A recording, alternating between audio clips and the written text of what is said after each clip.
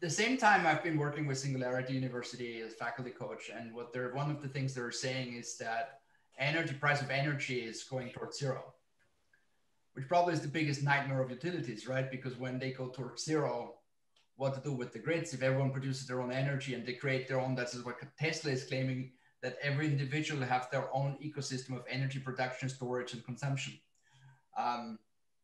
Is that happening? How far away from this? What's your point of view towards that prediction? That's a really good question, and I've got sort of two or two and a half important points. So the general trend, yes, the price of power is going towards zero, but towards zero and zero are two very different things. That you can have a very inexpensive commodity that still has value and still can be sold for a penny or something like this. And so in terms of our fundamental cost to generate power, I think that we're going to keep getting smaller and smaller and smaller, but it's going to be very tricky to actually get to zero from a fundamental cost perspective. That being said, and this is kind of the magic of how money works, is that, you know, due to how markets treat energy produced at different times, due to the fact that interest rates are so low right now across the world and negative in some places, that I think from a practical perspective, so again, not the actual cost of generation, but from a practical buying perspective, I think that we might see a situation where we have very consistently negative prices, where there is perhaps consistently too much generation, or because a interest rate from a bank goes negative, that more people are just building more new solar plants to use money. And that's going to put more energy onto the network, and that energy needs to go somewhere. So the network's got to pay people to take it off. I could see that being a very real situation where your bank will basically pay you to do stuff with money, that somebody will figure out, gosh, you know, this will actually make me 0.25% on my 100 million euro solar field rollout. Does that mean if that I sort of separation between people or entities who produce the energy and entities who do the brokerage on energy? Because if you do brokerage, you don't care if it's negative or positive, because either way you have a business. Exactly, right? That I feel like energy brokers are in a really good place right now. Energy traders, I think, are having to learn a bunch of new tricks. But yeah, the brokers and the market, the brokers and the system operators are in a very good place. And actually, that's an important distinction. That in all of North America, all of Western Europe, and overwhelmingly most of the rest of the world, the market and the system operators are two very different entities. And the system operators always get to make a decision before the market. So the system operators are the ones who are in charge of making sure that your lights actually stay on. So regardless of what the market wants to do, or the market wants to push power onto the network, the system operator can always actually shut something down or disconnect a generation source. So Nikki, maybe that's another interesting thing that could happen, is that we might see increasing conflict between basically what the actual copper and steel of the network is able to do compared to what the market wants it to do. Interesting. Thomas has a question. Thomas, you have to unmute yourself. Yeah. Actually, I have 3 points. Point 1 is that right outside of Vienna in Tulnafeld, there's a cool new startup developing drones, but on the principle of solar, not solar, but of not drones with rotators, but with wings. So they can fly many kilometers with camera systems along power grids. the second thing is the city of Vienna introduced like 4 years ago in the hackathon a map. Go upstairs. Upstairs. They introduced with the city of Vienna map, you can have a look of how much energy you will get, how much sun do you get in a year. So for each roof in Vienna, it's already calculated based on GIS data. That's very interesting to know how much energy you can get and whether an investment makes sense or not. And the third point was just today I talked to a friend of mine. She is living outside of Bratislava, called a place called Senec, and she wants to have solar power as well. So it really got mainstream. People really want to buy this kind of thing. Mm-hmm. They want energy and they want to be producers as well. But I think what's really important to not overheat the grid is to have batteries or some kind of storage in each place, so you can more regulate the if there's too much energy produced. Yeah, you're bringing up a good point around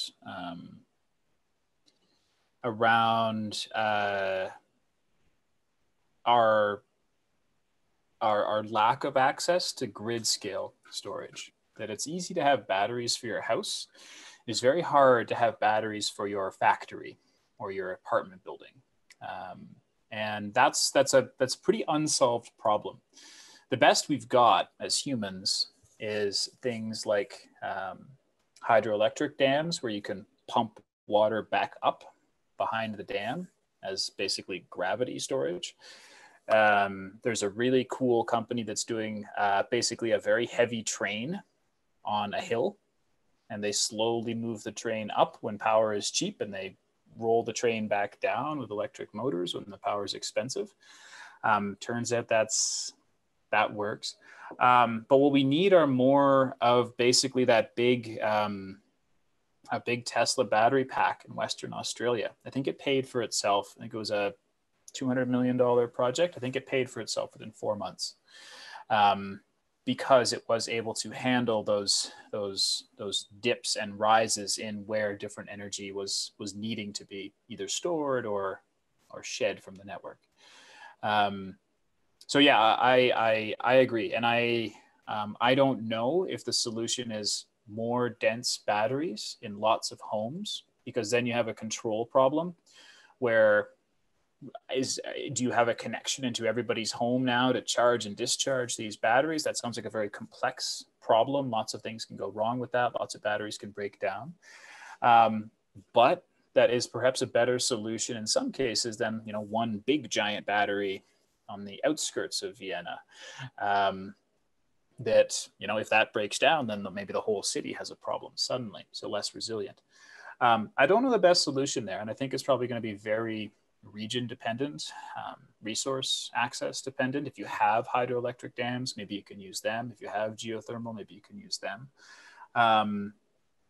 But at the end of the day, we are way better at generating power than we are at storing power. That if we could increase our energy factor of batteries by about 10, we would solve so many problems in the utility industry. Tagg, I have a question, because you're talking to people who are not in the utility space. Mm-hmm. Well, is that me or you? Okay. Giving you a second. I'm sorry about that. Where energy is going, what's happening in the energy space with production, with storage, with transport, with consumption. What does this, so like fast forward 2025, how's our life different in a way we're attached to the energy space? And I'm talking about citizens, people like you have in the room. Mm-hmm. What's going to change for us? Oh, and Marcus, looks like you wanted to chime in. I'm just picking up from the conversation. So, as I see it, it's because we don't have a real-time live marketplace. And instead, what we've got is we've got everything which is very lumpy. So right now, you know, if we have to distribute large amounts of ampage, then we're just restricted by the size of the pipes, the the cables which can transmit it or overheat if we put too much, and it's inefficient if we don't put enough, and it's low copper and all the rest of it. Do you see the point at which we will enter a real-time live marketplace, so that real time, if it looks like we've got an oversupply, then me as a consumer can start turning a lot of stuff on, which otherwise I wouldn't have on because of the way in which it's doing it, because it's super cheap at this second. And another time I will reverse it. And then I guess picking up on Nikki's, as we start moving towards a lower power requirement, then I'm guessing some of the discussions about how much we have to invest to produce big time generation capability starts going away as well. So I think I've just sort of had my eyes opened to the fact that what appears to be quite boring is in fact extremely exciting and dynamic. Or have I just been misled? I think it's exciting and dynamic, and I'm glad at least one other person does. No, I think that, you know, you've brought up a couple of really valuable things, and maybe a couple of quick comments before I answer my thoughts on a real-time market. So in the first place, real-time in the context of the energy industry can have a whole bunch of different meanings. So sometimes when we're talking to utility folks, real time means sub-cycle, meaning faster than 50 hertz or faster than 60 hertz. That means faster than 1/50th of a second or faster than 1/60th of a second. And when we're talking about real time in that context, we're talking about something that's a protective device, like a fuse in your house or a breaker on the network, where if there's a problem, you can cut electricity off very quickly, usually a mechanical process. And so sometimes that's real time. Other times, real time means, well, it's okay to have a communication delay. You know, light does take a little bit of time to move around. Computers do take a little bit of time to process things. So sometimes real time is, you know, well, we can wait a millisecond or two for that particular answer. And then another version of real time is when we talk to people who are mostly dealing with, you know, maintenance of equipment, and utility hardware is supposed to last at least 15 years. Big transformers, maybe 60, 100 years. Real time for those guys, sometime this week is usually good enough. So real time has a pretty big spread, but that's a little bit splitting hairs. I think that what you're talking about in terms of a real-time transaction market, or something that's fast-ish, like a stock market, where we can be actively pulling more power off the network, or maybe changing your air conditioner or changing your heating to maybe stop using quite as much power. I think that's happening in some places, and will eventually happen everywhere. But I don't think that the average person is going to care enough for it to matter. That, you know, your power bill is going to be probably not the top of your concerns for today. You've got a business, you've got a car payment, you might have a mortgage on your house, you got to, you know, pick up the kids, you got to, you know, go to school. That your power cost is going to be quite low. And so it may not make sense for you to suddenly run around the house and turn off all the lights or turn on all the air conditioners when you get a text message on your phone or something like this. So what I think is going to happen, I suspect, is a much more automated and passive response. And there's a few companies out there like these guys, who build hardware and software to help with exactly that kind of thing. So Ohm Connect, they used to basically do kind of what I mentioned. They'd send you a text message and say, hey, the power's really expensive right now. If you turn off all your lights, we'll give you $5. And the reason they were able to do that is that turning off your lights was effectively putting negative demand into the network that was worth $10. And so they made a few bucks. That was okay. And a few excited people like me were using them. But where they got a lot more traction was when they started doing that automatically. So they now work with appliance manufacturers so that they can install a little piece of hardware in your refrigerator and your hot water heater and stuff like this. And how that looks to you as a consumer is, wow, this hot water heater that's got this one little extra piece is 50% cheaper than anything else on the market. Or it might even just be given to me for free, because the hot water heater manufacturer knows that they're now going to be an energy trader, and they'll make back the cost of the hot water heater.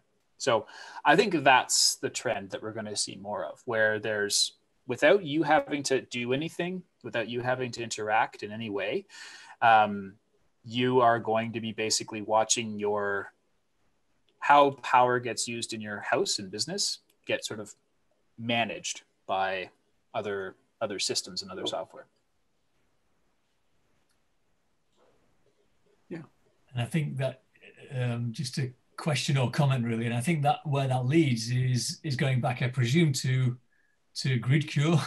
You know, it's the data, the analytics behind it, because value potentially will shift from the energy manufacturers and that sort of whole supply chain, you know, assuming that energy cost goes to zero, to the data that you can then use for optimizing a system, or maybe predicting usage, or, you know, whatever it is, but creates value for the system and, you know, potentially for society as well, if it's used more effectively to, you know, move towards the renewable side rather than, you know, traditional carbon type fuels.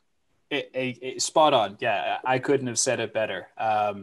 Because even if we move to this area, Nikki, I'm finally coming back to your point. If we move in a direction of, hey, big traditional utilities don't make sense anymore. It's now 10,000 homes generating their own power, storing power locally, transacting amongst themselves. Even if we move in that direction and maybe traditional utilities start going out of business, it's still going to be a network of a whole bunch of things connected to other things that can all, you know, go wrong or break, or have needing a software update or a software patch, a better control system. And that's where we play. We sit in the middle of all of that. So today we sell to Eon and UK Power Networks and Pacific Gas and Electric. Tomorrow we might sell to, you know, Niall's excellent home energy service company, or something like this. But it's going to be a very long time before it's not a very networked and connected, like physically connected system. And so long as that physically connected system exists, we've got business. Tagg, we're getting to the top of the hour, sharp on time. Thank you so much. What a great job you're doing. Amazing. I'm really looking forward to meet you again. Yeah, Nikki wasn't joking. I'm moving to Finland for 3 months. So COVID travel safety allowing, I will be a little bit closer, I think, to most of you than I am currently. And so would love to meet in person. Yeah. Where are you moving to in Finland? To Helsinki. Nice city. I've never been. This is very much sight unseen. It's a lovely city. Gorgeous. Awesome. Nikki, thanks so much for having me. It's always fun to share more of our story. Thank you so much. Thanks, Tagg. That's great. Nicole, see you very soon. All the best. And all right. Have a great rest of your day. Yours is just beginning. Thanks, everyone. Bye for now. Bye. Thank you. Care.